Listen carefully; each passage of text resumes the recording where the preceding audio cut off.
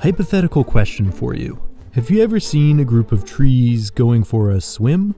Or gazelles that do, this? Or a, one of those. If you find these images baffling, you're not alone. This is Codex Seraphinianus, one of the most unusual books ever written. Originally published in 1981, it's not an easy book to track down. Written by surreal artist Luigi Serafini, the book is designed to be completely alien to anyone who picks it up. The world of impossibilities within, at first, doesn't seem to follow any logic. Not only are the images utterly mind-bending, but it's written in a made-up and thoroughly untranslatable language. And yet, the more you read, the more you might find a strange sense of continuity among the images.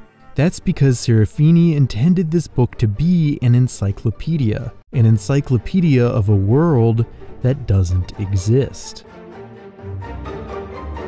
So for this entry into the archive, I'm going to do my best to document the alternate dimension Serafini created, bearing in mind the codex is, by design, meant to be untranslatable.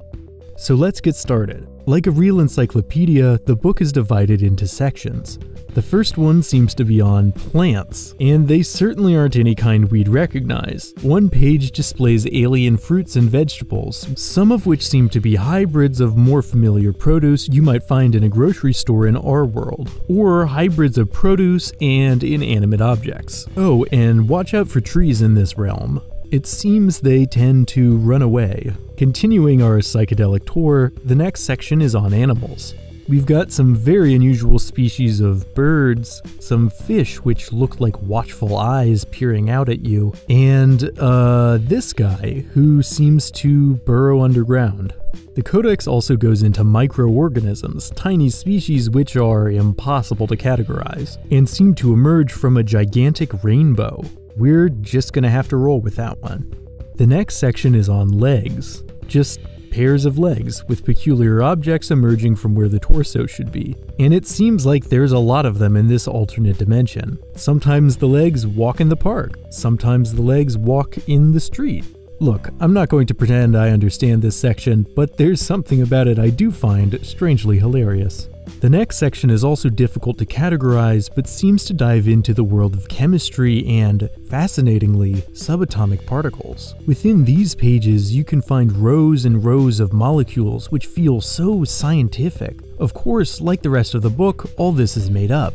But there's something about going all the way down to the atomic level that makes this fictional realm feel strangely real.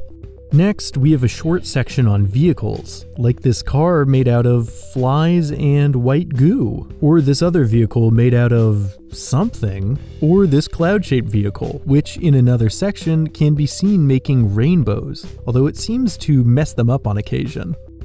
Continuing on, the next, and by far the largest section, is on the people who inhabit this world, or as close to people as this world seems to get.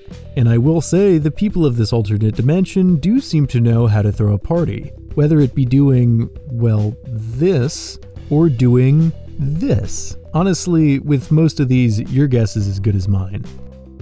And the final few sections are just completely incomprehensible. I feel like Serafini wanted to make sure no overthinkers, like me, would ever be able to puzzle this world out completely, so he filled the ending with stuff that would take centuries to understand.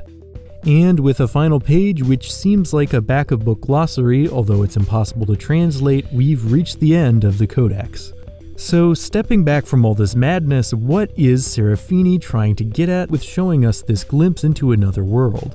Well, as trippy and somewhat unsettling as some of these images are, there's also a strange sense of beauty to the drawings, and an enthralling feeling of genuine mystery. In the end, I think Codex Seraphinianus captures a feeling. The experience of reading it reminds me of being young and flipping through an encyclopedia, staring at pictures and not comprehending the words, but feeling a strange, untranslatable world hovering just outside my understanding. So maybe it's okay that we can't puzzle out Serafini's one-of-a-kind masterwork. Maybe some things are best if left truly unexplicable.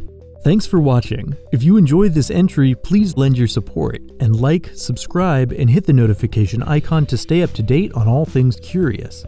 See you in the next video.